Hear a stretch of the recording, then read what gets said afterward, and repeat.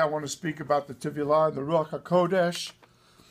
It's a thing that Yohanan, the Mabbil, the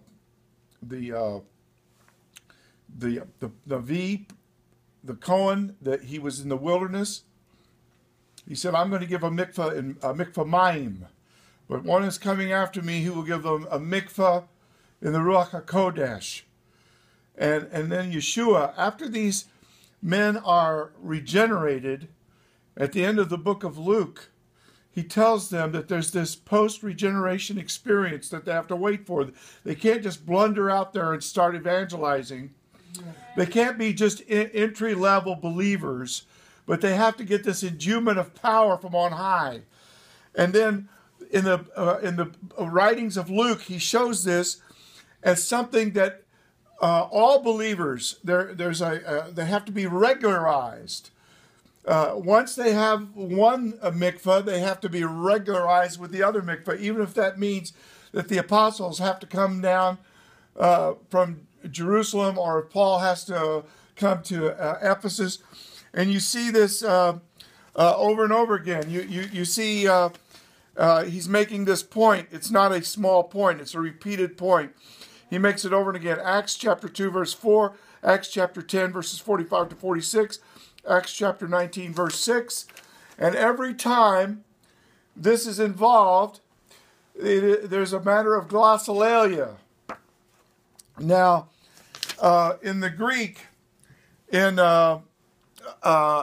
Acts chapter 10, verse 46, we see that Kepha, when he looks at these non-Jews who've just received the mikveh in the Ruach HaKodesh in Cornelius' house, he says, Gamma Alpha Rho, Gar, a little conjunction, but it has the quality of inference. He's making an inference. We see that we can't hold back giving them the mikveh in the mikveh mayim, you see, he's making an inference. We see that the same thing that happened to us back in Jerusalem happened to them, namely glossolalia. Now that's right there. Now, friend, let me tell you something. That little word, gar, that little word in Acts chapter 10, verse 46. Listen, friend. If Kepha sees that glossolalia is normative sign of the mikveh in the Ruach HaKodesh, if Luke sees it and puts this in his theology and in his book, then I better see it. And so that's our doctrine. We're looking for this sign, and of course there are many other things involved in this.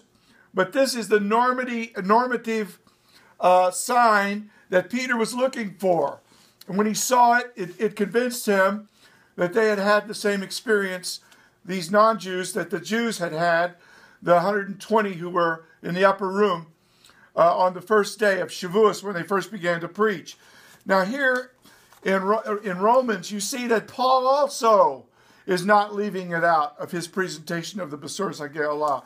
Because in Romans chapter 8, and I'm reading from the Orthodox Jewish Bible, he says, the Ruach HaKodesh himself intercedes on our behalf with labor-pang groans, not intelligibly uttered. They are uttered, but they're not intelligibly uttered. Amen. This is a reference to glossolalia in Romans chapter 8.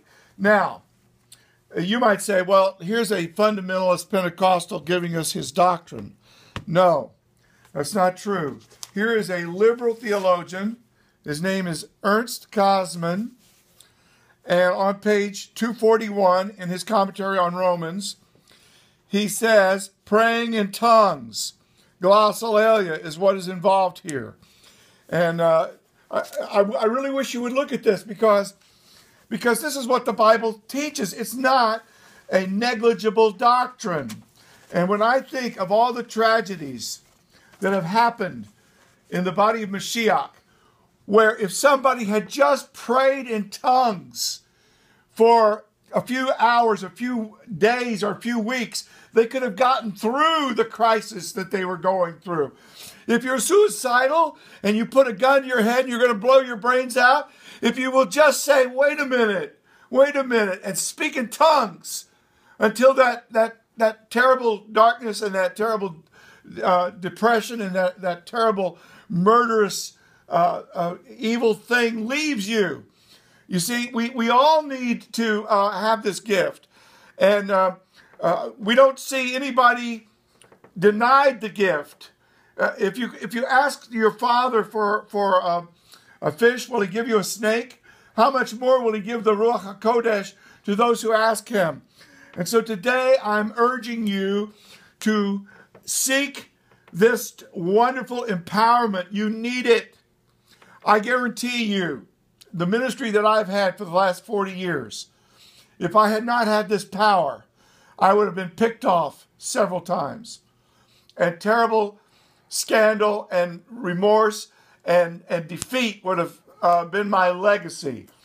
But by the mercy of God, the Lord led me to seek this gift and this endowment and this power when I first became a believer. And the Lord has used it to yank me out of many tight places where otherwise I might have been defeated. And so what I'm asking you to do is to pray and say, Lord, if there's anything that is not right with my life, take it away. I thank you that I have the Holy Spirit because I can confess that Moshiach is Adonenu. But I want this post-regeneration empowerment with the evidence of glossolalia.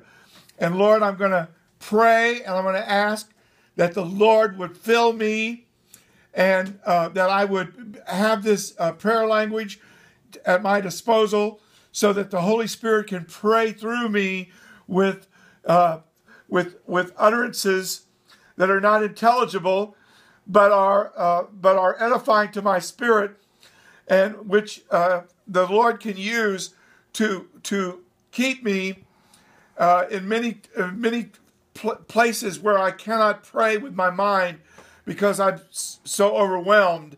I need a spiritual prayer life where the Holy Spirit prays through me. And I give you all the praise for this. And